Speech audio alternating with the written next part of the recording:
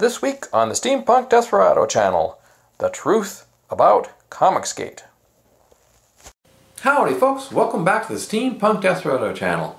This is a place where we talk about that most wonderful of science fiction subgenres, steampunk.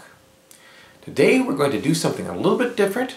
We're going to talk about a fictional medium. We're going to talk about comics again, but we're going to talk about something that isn't steampunk but is still near and dear to my heart. We're going to talk about Comicsgate. Now, brief history. A while back, a few years ago, there was a big uproar and hoopla in the gaming community, the video gaming community to be specific. And there was a particular creator called Zoe Quinn who had written a game called Depression Quest, which from the name it sounds like it's kind of weird, right? So it was critically acclaimed by all the gaming industry press, but the players hated it, and people began thinking that maybe the gaming press was corrupt. Maybe they were just giving Zoe Quinn all these accolades because she was a woman. And of course, when they said this, that meant, you know, the media went crazy saying it had proved that they were a bunch of sexist trolls. So, a few years later, we have a similar situation. Donald Trump is elected president, and a lot of people in the media are having hysterics. And among the forefront of those people that are going crazy about it are the artists and creators of Marvel Comics. And the few creators who dared to come out as Republican or perhaps not support this hysteria about Trump were blacklisted and called Nazis. So, you know, not anything too unusual, but, you know, there were a lot of people who it kind of galvanized the fans, because a lot of them were pretty much sick of being preached at. And a lot of the comics had become very far left in tone, and they were replacing the old characters with people of color and gays and lesbians and transgender and Muslims and all these diverse type people. Nothing wrong with having that sort of heroes. The issue was that they were replacing existing heroes for the crime of being straight white males. There was a lot of criticism online, especially on YouTube and blogs, and some of these people became, naturally the media figured that they were racist and sexist, and that was why, but in reality it was just kind of a fan backlash. It was a consumer revolt. So I'm going to talk about 4 specific creators in the Comicsgate movement, what I like about them, and why you should check them out too. So first guy is a fellow called Ethan Van Sciver. In the 1990s he had a comic series called Cyberfrog, which is about this anthropomorphic frog who is kind of a warrior, and he saves humans even though he says he doesn't like them.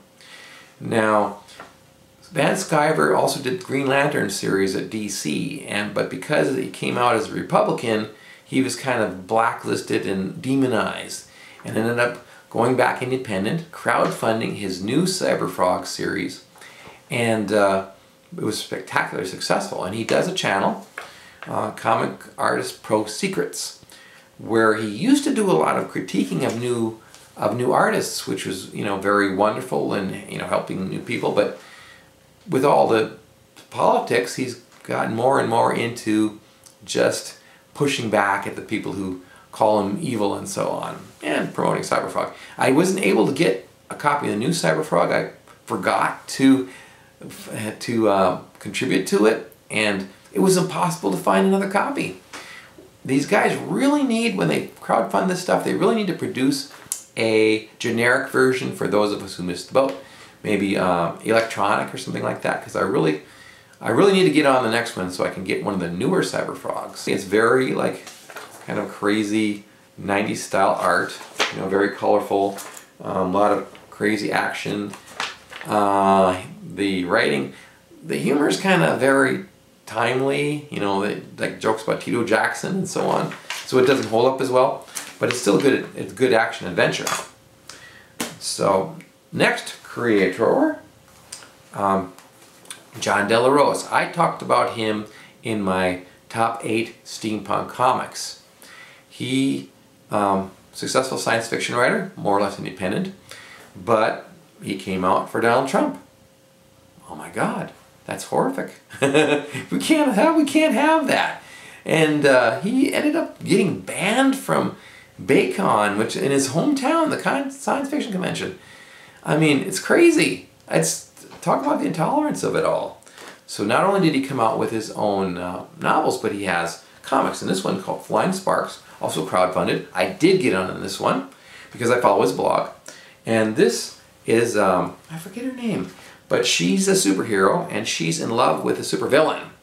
And it's in their secret identities. So it's kind of like they don't know what's going on, but you know, they're at odds. It's some pretty good art.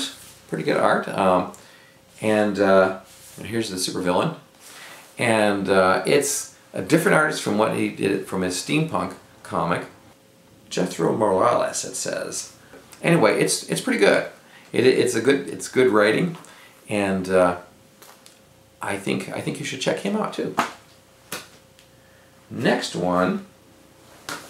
This is a guy that has had a YouTube channel, or still does. It was originally called Diversity and Comics. Now it's called Comics Matter. And this is a guy. He's an Iraq War veteran, lifetime comic fan. He comes back from overseas and he discovers that comics have become kind of ridiculous. Very SJW, very social justice warrior, very talky. People sit around and talk about their feelings. There's not so much action.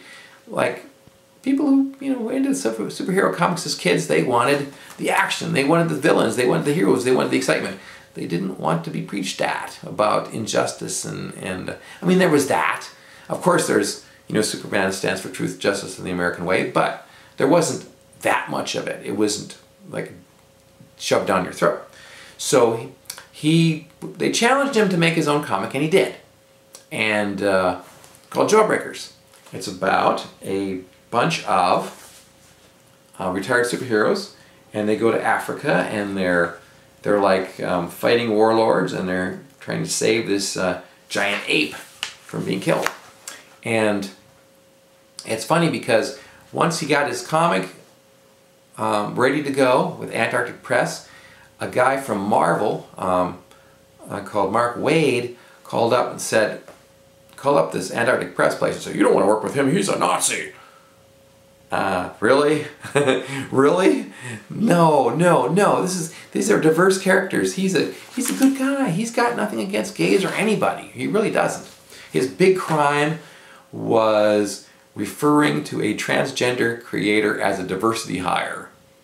Because he said, this person didn't get any work until she came out as a woman, and suddenly she's got all these jobs because of identity politics. So Mark Waid tries to puts the kibosh on his publishing deal, which is essentially it's an actionable tort. It's called what is it called? Tortious interference. And so Zach, or AKA his real name Richard Meyer, is suing Mark Waid for this, and in the meantime he put together his own publishing company, published it himself at great expense and work, but he again crowdfunded, was successful, and it's a good comic. It's fun. It's like you know, yay superheroes, and that kind of thing. It's action. It's not all this talking like some of these. If you like talking in a comic, fine, but you may want adventure. You may want characters that are a little sexy, but that's not a good thing either these days because you can't have female characters that make men happy. No, you can't. So I support that guy too. That was a crowdfunding, and I really like his channel. He's like a regular guy, and he just talks common sense and makes fun of leftist crazies. So I really like him.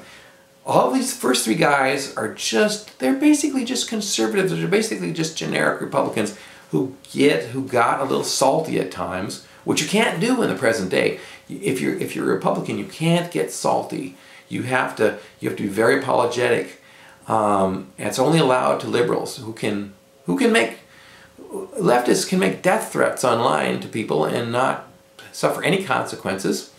You know, a conservative makes fun of somebody's appearance and they're banned from Twitter. Go figure.